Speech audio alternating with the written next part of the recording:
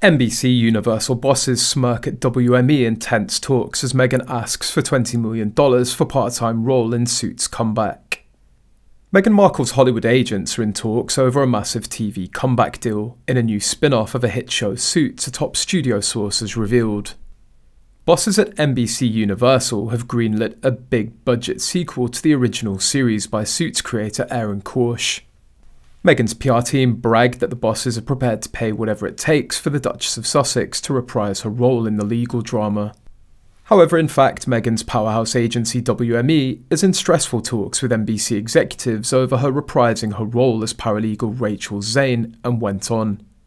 Moreover, Meghan also asked $20 million for a new deal, but Meghan's no longer a potential actress at this time. Her acting days are long behind her, and she doesn't have the skills nor the young looks to star in major roles. In a statement issued by WME when she signed for the agency in April, it insisted, "There'll be no focus on acting or building Meghan's career around becoming a movie star." All that has changed, however, when Meghan doesn't have any production capacity or any major projects. Now she wants to return to acting, but she really has no acting talent, as there are more and more potential and better actors. Also, WME said that if Meghan doesn't have time to join her old castmates full-time, she could be offered instead a string of very lucrative special guest appearances.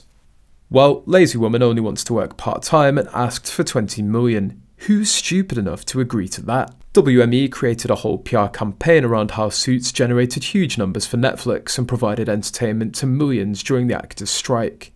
And here she's still talking about Suits, which was considered a C-list cable show ages ago. Still clinging on to it. She wasn't even the main star, no one knew her, and it's a fact anyone who watched it because of her association with the royal family.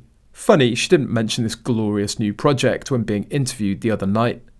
A source on Twitter said, "There it is, fantasist Markle, a retired showbiz extra, playing the big shot Hollywood star off the back of dragging the British royal family for easy money on reality TV. What a gruesome world she inhabits."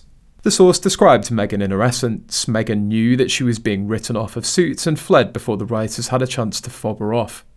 Meghan knew that she'd have trouble finding a TV show in Hollywood or any movie that would star the D-list actress that she was.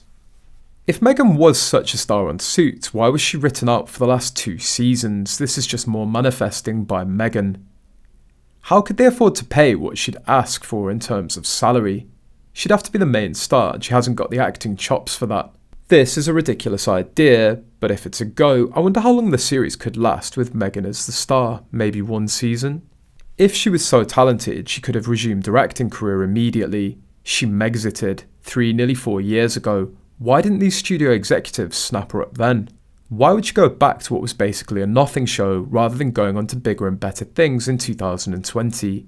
Because she's a talentless grifter. Meghan's gone from cutting ribbons to watching them be cut. Now she's gone from buying awards to watching other women receive awards.